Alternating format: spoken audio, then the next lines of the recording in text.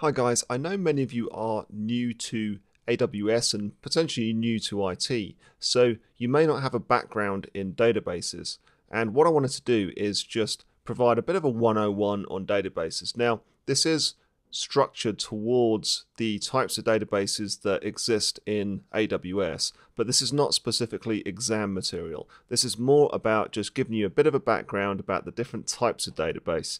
And I think this will help you a lot in understanding the different offerings that AWS have and working out in which situations you would use one database type over another one. So the first thing I wanted to look at is the difference between relational and non-relational databases. So it really is about the way that the data is managed and how the data is stored. And I'll show you a couple of examples to make it a bit more visual. But we have these two broad categories. So we've got relational and non-relational.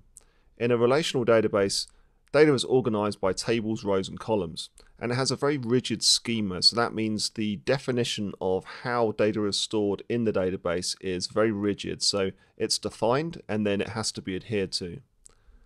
And those rules, as I say, are enforced in the database.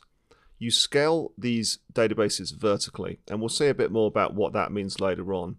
But in simple terms, it means that if you have a database server and you need to scale it, then you need to add more CPU, more storage, more memory, etc.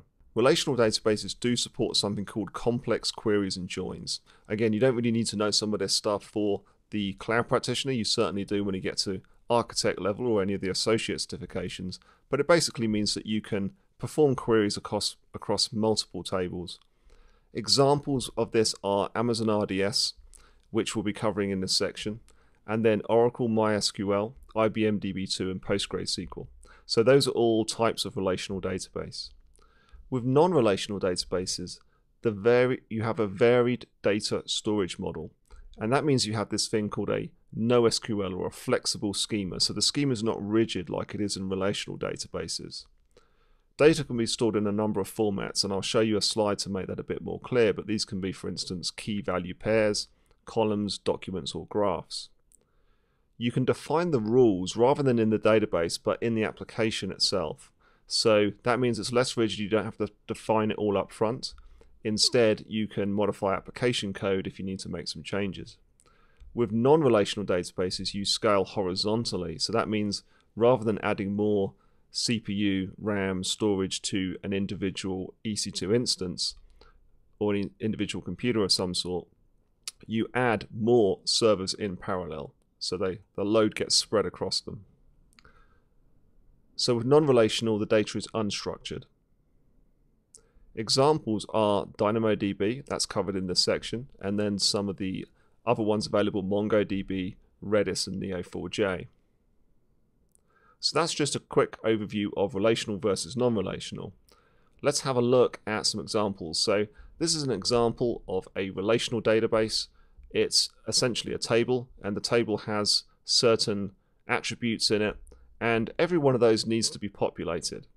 You can then query that table using what we call SQL, so structured query language.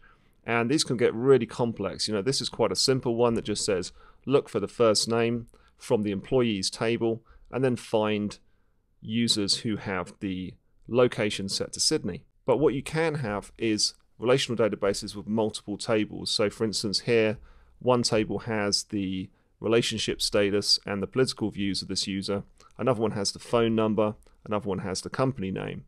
So you could perform a complex query that finds information across those different tables. We then have examples of non-relational databases.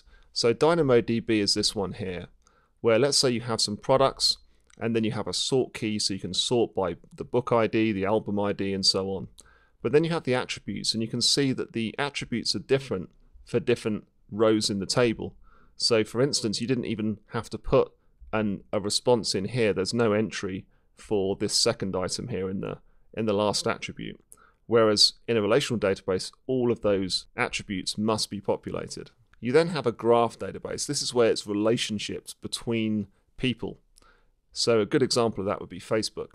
You then have a document type of database which uses JSON, so JavaScript object notation. So it's written into the code. Another distinction you need to understand are the differences between what we call operational and analytical databases. And here the difference is about the use cases, so how you use the database and how the database has been optimized. So when we say operational, we're talking about things like the transactional database that a website might have where you go shopping and you buy something, and so the customer information, the order, gets put into a database. That would be your operational database. And then your analytical database would be the one where you actually perform some analytics at the end of the year, for instance, to find out what are your customers' buying habits. So for the operational transactional databases, this is called online transaction processing.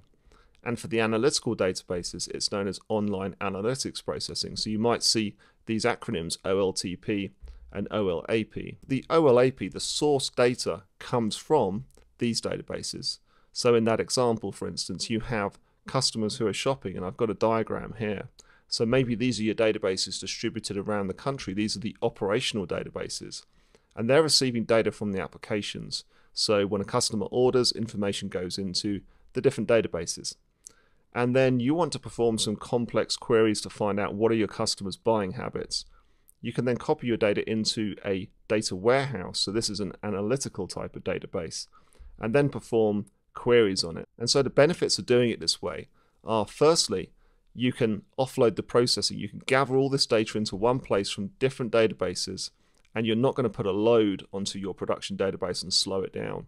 But also, these databases are optimized for this type of query. So you can perform these types of queries in a more optimal way than you would if you use a relational database. So good examples of operational databases are RDS, Oracle, IBM DB2, and MySQL, and those are the relational examples.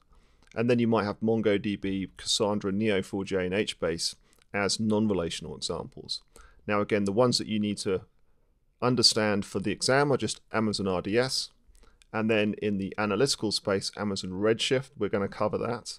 And there's a couple of other examples here, including Amazon EMR, which is a good example of an analytical database, which uses Hadoop.